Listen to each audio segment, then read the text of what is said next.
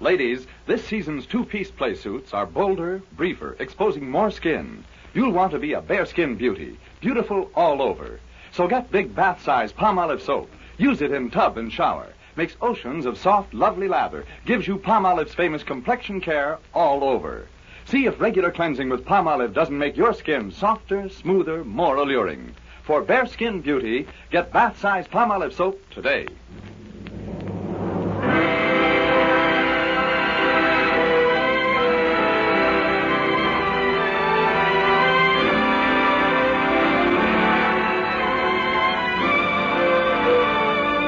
Ladies and gentlemen, Dennis Day. Oh,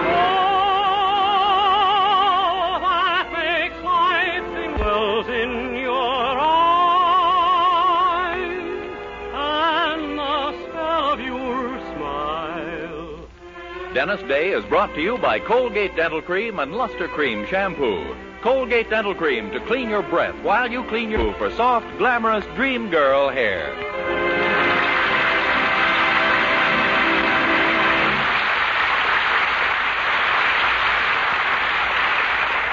The Dennis Day Show with Barbara Eiler, B. Benadera, Dink Trout, Charles Dant in the orchestra, and yours truly, Vern Smith, is written by Frank Galen and stars our popular young singer in A Day in the Life of Dennis Day.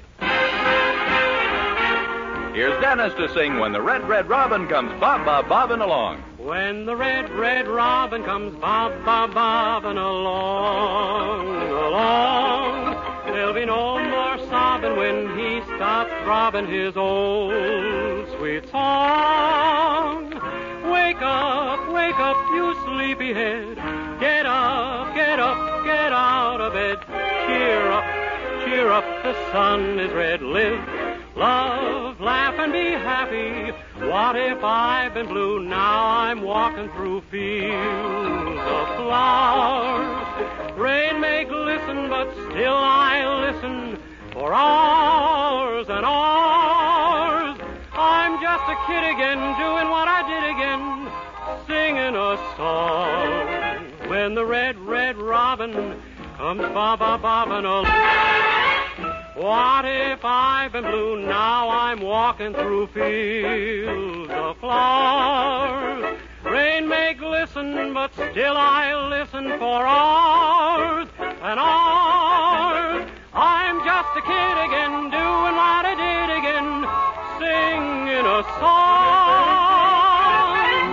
When the red, red robin comes bob-bob-bobbing along.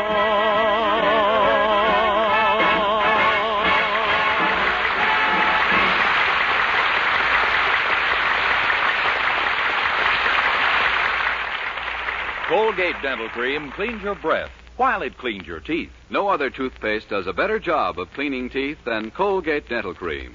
For Colgate Dental Cream has a safe polishing agent that cleans your teeth both gently and thoroughly, brings out their natural sparkle and beauty. You can actually see and feel the difference. And scientific tests prove that Colgate Dental Cream cleans your breath while it cleans your teeth. Yes, actual scientific tests prove conclusively that in 7 out of 10 cases, Colgate's instantly stops unpleasing breath that originates in the mouth. Colgate Dental Cream is famous for its wonderful wake-up flavor, too. Nationwide tests of leading toothpastes prove that Colgate's is preferred for flavor over every other brand tested. Yes, preferred over every other brand tested. And no wonder. For Colgate Dental Cream is the result of constant effort to produce the finest toothpaste in the world for flavor, for sweetening breath. So see if you don't agree with the millions who have made Colgate Dental Cream America's favorite toothpaste. Try Colgate Dental Cream to bring out the natural sparkle and beauty of your teeth. For a wake-up flavor you'll thoroughly enjoy. And always use Colgate Dental Cream after you eat and before every date to clean your breath while you clean your teeth.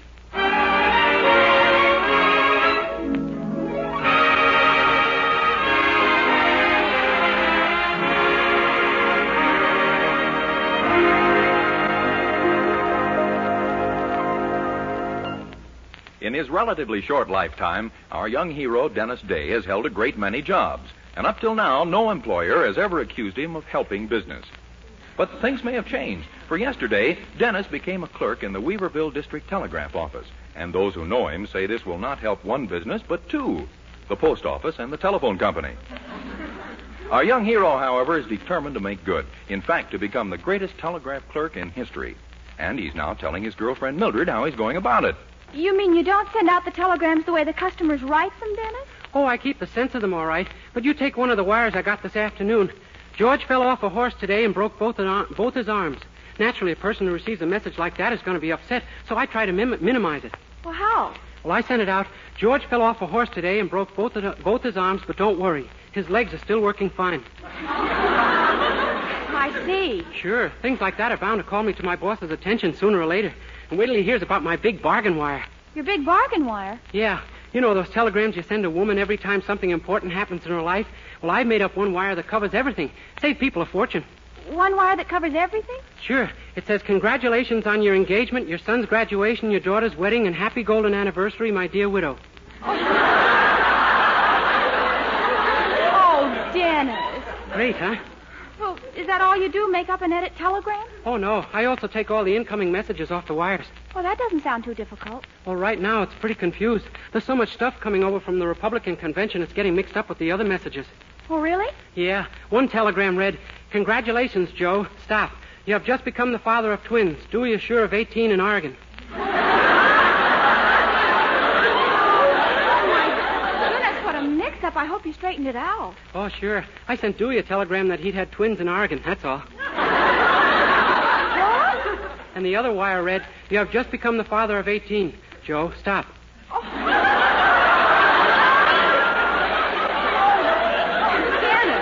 Oh, my gosh, here I am talking away, and I nearly forgot what I came home for. I got a telegram here for your mother. A wire from Mother? Oh, golly, it must be from her niece and nephew in Los Angeles. They were expecting a baby. Yeah, and if I remember the telegram correctly, that's what they got. Well, you better give that wire to Mother right away. She's been waiting to hear all week. Okay, I'll see you later. Oh, hi, Mrs. Anderson. Mr. Anderson. Oh, hello, Dennis. Good morning, my boy. I got a wire for you, Mrs. Anderson. It's from your nephew in Los Angeles. Oh, at last. Give it to me. Little Susan arrived this morning, 7 pounds, 6 ounces. Stassen says it's time for a change.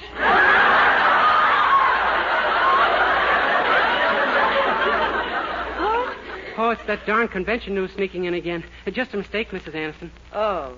Well, isn't it just marvelous, Herbert? Bill and Henrietta have a little girl. Yeah. I hope they didn't have the trouble that we did when Mildred was born. Remember, for a while, the doctor was afraid he might lose me. Yes, but we managed to pull you through. Oh, my, isn't this exciting? We've just got to buy little Susan things for her layette. Herbert, we'll use the $50 we've saved up. Why, Poopsie, that $50 was supposed to buy that new suit I need so badly. Herbert, you don't want your new little grandniece to go naked, do you? She'll attract a lot less attention that way than I will.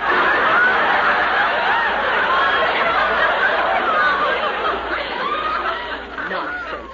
Hand me my purse. Dennis, do you think you can run an errand for me and for once in your life get it straight? Why not? It baffles you, too, huh? All I want you to do is this. Take the time and go down and with a $50 bill to 314 10th Street. 314 10th Street. Yes, it's a new baby shop that's just opened. I'll phone them and order everything and tell them you'll be in with the money. Okay. The address again is 314 10th Street, and it's for Susan Quincy's layette. Can you remember that? Oh, Mrs. Anderson, you know me. This once surprised me. Come along, Herbert. Huh, always making cracks about me. Thinks I'm some kind of a dope. Thinks I can't remember a simple name like Susan Quincy and a simple address like 310 14th Street. I'll show her someday.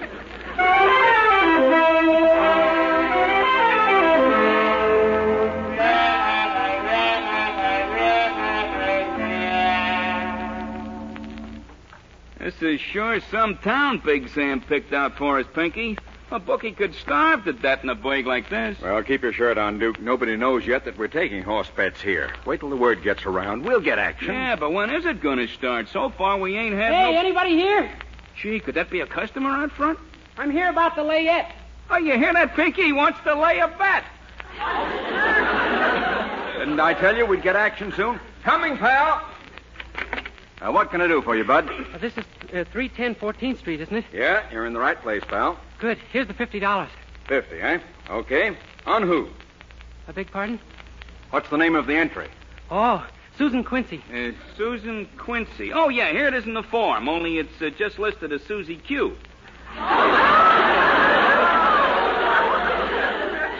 Susie Q, huh? Yeah, she's the first at Hollywood. Oh, really? I thought that sort of thing was going on out there all the time.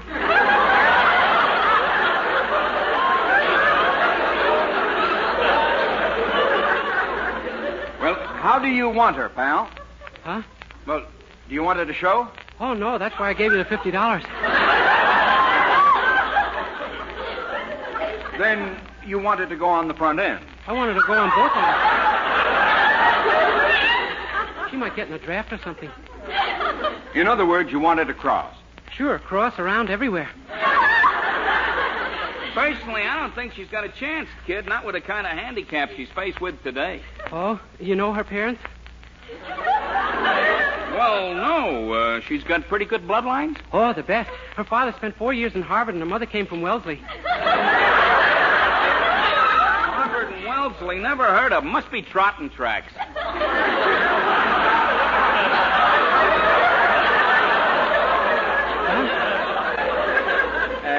What Duke is trying to tell you, kiddo, is that according to the dope, that baby is a terrific long shot. Oh, I know. I understand her family never even expected her mother to get married. Don't you mean mated? Sure, if you want to call it that. Well, anyway, her mother was nearly 30, and she hadn't even met anyone yet. 30? Why, they generally mate them when they're around 6. 6? Sure. I certainly never heard of anyone waiting past 8 or 9. Gee, I guess I traveled with a... Well,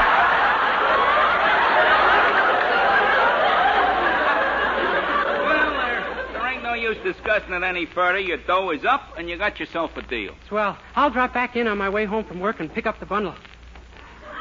Pretty sure of yourself, huh? If you ask me, you'll find this Susie Q pulled up in the stretch. Oh, that's ridiculous. Who ever heard of anyone wearing one of those at her age? Hold on.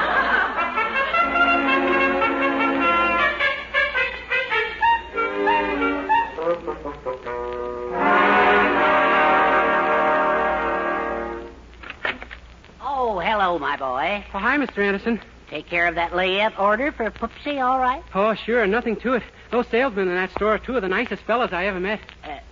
Fellows? Why, the salespeople in that shop are all women. Oh, really? Gee, they had me fooled completely.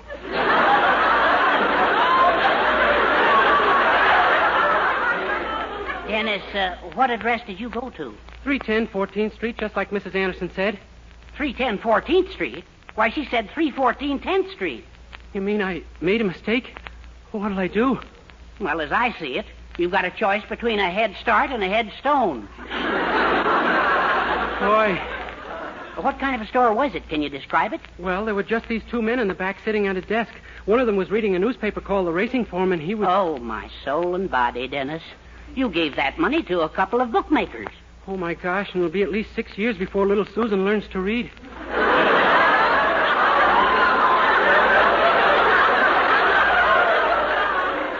They don't sell books. It's a horse parlor. Don't be silly. There wasn't a horse in the place. Dennis, don't you understand? You bet Poopsie's $50 on a horse. You mean I... Oh, my gosh, so that's what Susie Q is. Now, you've got to call those men this minute and tell them to cancel that bet. Yeah, and I don't even know their number. Say, maybe Miss Baker will help me out. Thank goodness she's our operator. Hello? Hello? Hello, Miss Baker. This is Dennis. Look, you got to connect me with a store at 310 14th Street. It's a matter of life and death. In both cases, mine. Yeah, gee, thanks, Miss Baker. That's a break. Yeah. Hello? Say, this is the fellow who was just in and made that $50 bet. It seems I made a mistake, so I'd like to cancel the... Yeah, but... Yeah, but... Yeah, but... Yeah, but... Yeah. Well? They said a bet was a bet, and if I tried to get out of it, I'd find myself in the river some dark night. What can I do, Mr. Anderson? You know how easily I catch cold. It isn't pleasant to have a cold in your head and your head in a block of cement. Yeah, they aren't even handling the bet themselves because they haven't got that much money. They said they're phoning it in to someone called Big Sam over in Middletown. Oh, if we could only think of some way to keep that phone call from getting through, then the bet would be off. Well, you know that's impossible, Mr. Anderson. The only chance we have is if Susie Q wins the race. Well, do you think she possibly can, Dennis? Gee, I don't know. Let's have a look at that paper and see how the experts rate her. Yeah, here. Let's see. First race at Hollywood Park, Waterman, very foy, good early speed from gate, excellent morning workouts. Red sunset, speed and plenty of courage. Susie Q has bushy tail.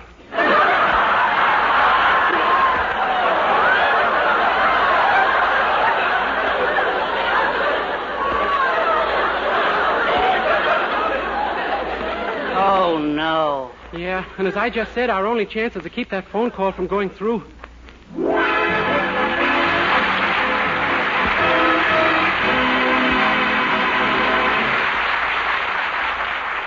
We'll be back in just a moment to continue our day in the life of Dennis Day. Meanwhile, here's Dennis to sing Dolores.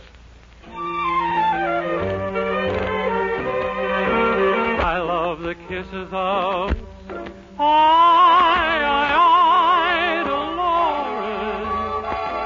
not Marie or Emily or Doris, only my Dolores. From a balcony above me, she whispers, love me, and throws a rose. Ah, but she is twice as lovely as the rose she throws. I would die to be with my Dolores. I, Dolores. I was made to serenade Dolores. Chorus after chorus. Just imagine eyes like moonrise, a voice like music, and lips like wine. What a break if I could make Dolores mine, oh, mine.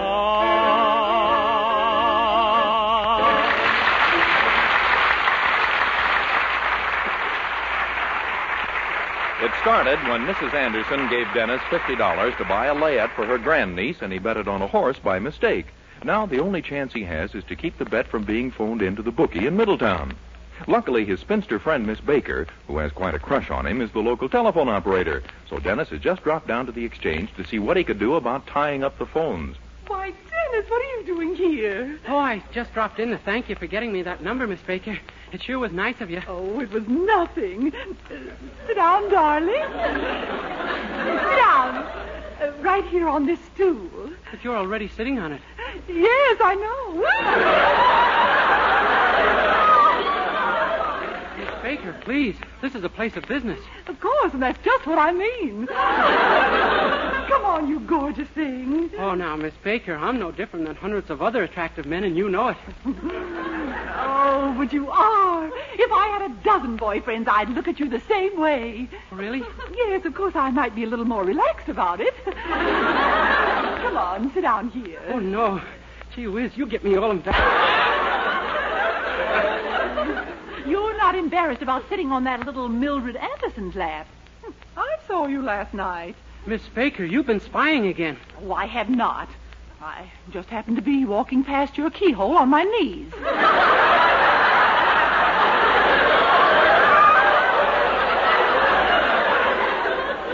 Oh, that explains those holes in the doormat. Well, I can't help it if I'm a little jealous. You've never taken me out even once since we met. Well, would you like a date with me tonight? Tonight? Oh, Dennis, do you mean it? Sure. Why don't you run over to the beauty parlor and get yourself all fixed up? I'll run you a switchboard for you. Oh, you mean right now? Oh, why wait? If you want to look attractive, you better start pretty early. Oh, but Dennis, I can't be... Oh, just a minute. I'll take this call. Hello? Middletown? Yes, sir. Middletown. Quick, Miss Baker, to the beauty parlor. Hurry before they run out of eyelashes and hips and things. Quick. But Dennis, I have to... Go ahead. I'll take this call. Hurry or no date. Oh, well, all right. Here, take my headset. I'll see you later. Okay. Oh, my gosh, I gotta stop this call from going through. If he gets to Big Sam... Hello? Just want your number, please. Yes, I want Middletown 333. Middletown 333. Yeah, 333. That number has been changed to Middletown 334. Okay, then give me Middletown 334. That number has been changed to Middletown 433. Then give me Middletown 433. I'm sorry, there is no such number. Operator, will you get me my party? This is important. I'm doing the best I can. Well, hurry, will you? I got to get through to Big Sam. That name has been changed to Small Pete. It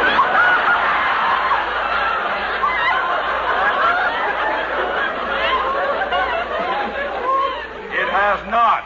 I want Middletown 333. Do you understand? Yes, sir. I'm connecting you with Pulaski 333. I don't want Pulaski. I want Middletown. Middletown. That name has been changed to Cincinnati. I want Middletown 333. Can't you get that through your head? Yes, sir. I'm ringing Hoboken 999. You've got the wrong number. Oh, I'm sorry. I'll hang up. I mean, I got the wrong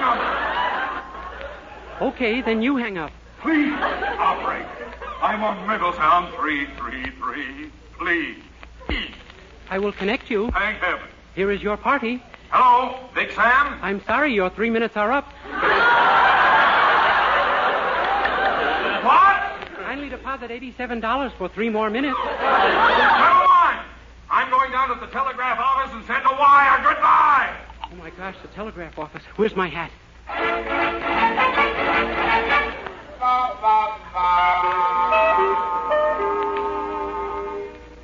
Uh-oh, here he comes. Boy, I hope this eye shade hides enough of my face. If he recognizes me... Hey, mister, you. Howdy, Bob. I want to send this wire to Middletown right away, immediately. You understand? Fast. No, don't get in a sweat, Sonny. Keep your Bull Durham dry. Who's she going to? Sam Daniels. Hey, what's that last name? Daniels. Better spell it for me, Sonny. All right. D-A-N... What's the first letter? D. D as in darling. D as in what? Didn't quite catch that. Darling. D-A-R... What's that letter after A? R. R like in return. Hey? Return. R-E-T... What'd you say? T. T as in tomorrow. How's that again? Tomorrow! T-O-M-O-R-R-O-W. I didn't quite catch that last letter. W. Like in wife. Hey? Wife. W-I-F-E. W-I-F what? E. Like in elope. E-L-O-P. Did you say... No, P like in plumber. Oh, plumber. Now I got it. I'll read your wire back. What wire? Darling, return tomorrow. Wife eloped with the plumber.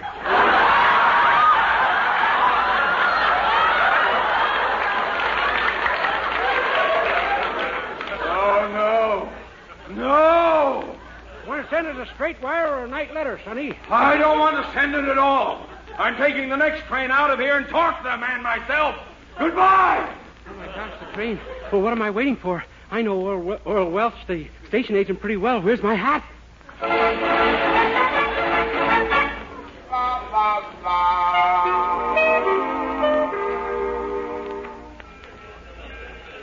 Hey, you. Are you the ticket agent? Yep, here I am. Give me a ticket to Middletown, quick. I want a ticket to Middletown.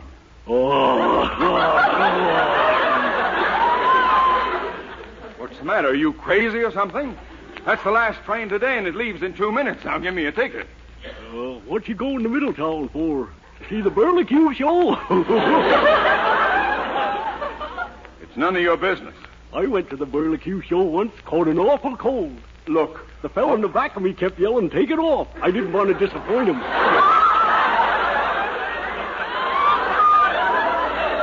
Look. I want a ticket to Middletown. Oh, yes, so you do. You want the green ticket or the red ticket? How do I know? Does it matter? Nope, they're both the same. Then give me a green ticket. A green ticket with a blue suit? You don't care how you look. Then give me a red suit. I mean a blue suit. I mean give me a... Oh, my gosh, look. The train's pulling out. Yep, they will do that, you know. Oh. You fool, now I can't get to Middletown. Do you realize you just cost me $50 I'm going to have to give back? You don't say. Well, ain't that too bad? That's the saddest thing I ever heard.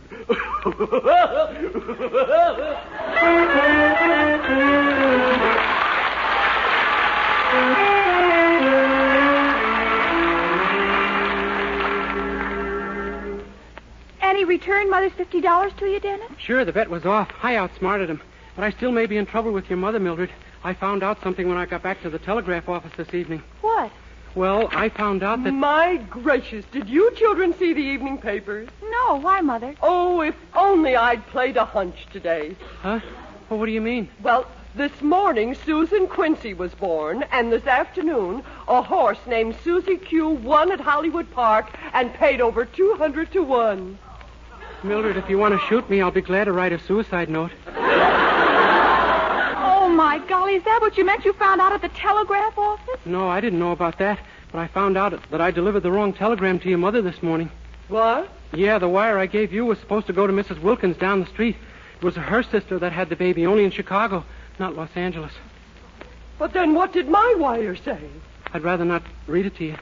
Dennis Day, I want to know what was in that wire. Well, it says, just got a sure thing tip on a horse. If you have any spare cash, take it all and bet it on Susie Q in the first race at Hollywood. Sign your nephew, Bill.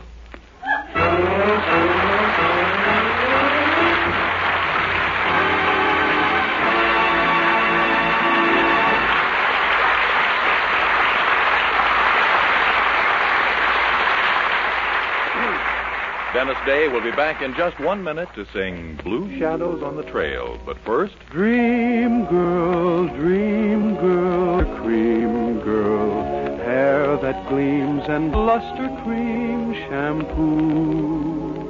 Yes, for soft, glamorous dream girl hair, try Luster Convenient tubes or jars, whichever you prefer. Luster Cream, the new three-way loveliness. Fragrantly clean, glistening with sheen, soft, easy to manage. Not a soap, not a liquid, but an utterly new, rich lathering cream shampoo. A blend of secret ingredients plus lanolin. 4-ounce jar, $1. 4 jars, 49 25 Be a dream girl, a lovely dream girl, beautiful luster cream girl. You owe your crowning glory to a luster cream shampoo. Well, as Jack Benny would say, we're a little late, folks. Good night.